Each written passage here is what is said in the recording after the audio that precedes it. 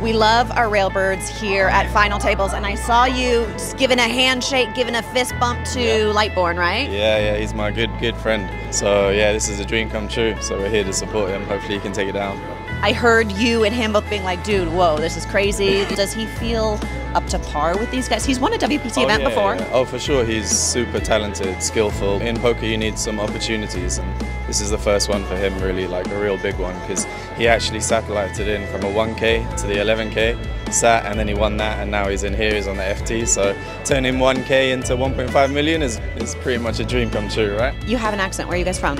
I'm from London, yeah. So he's from West London, I'm from Northwest London, so that's how we met, and we've been friends ever since. Yeah. More importantly, who's your team? I think he supports Arsenal, if I'm correct. But it's my team. I support Man United, so yeah, a little bit of a rivalry going on there. All right, not bad. Lightbourne and I can be friends. You and I cannot. Okay, that's cool. Well, it was nice to meet you.